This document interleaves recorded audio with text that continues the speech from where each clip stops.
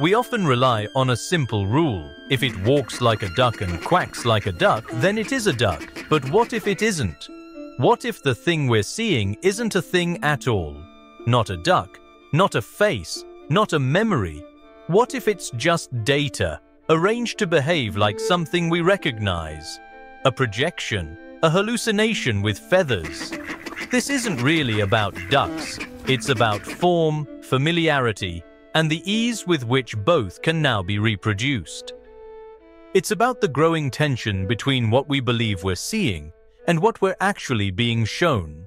Generative AI media, or synthetic media, create words, images, voices, gestures that imitate the signs of life, sometimes perfectly, sometimes clumsily, but increasingly persuasively.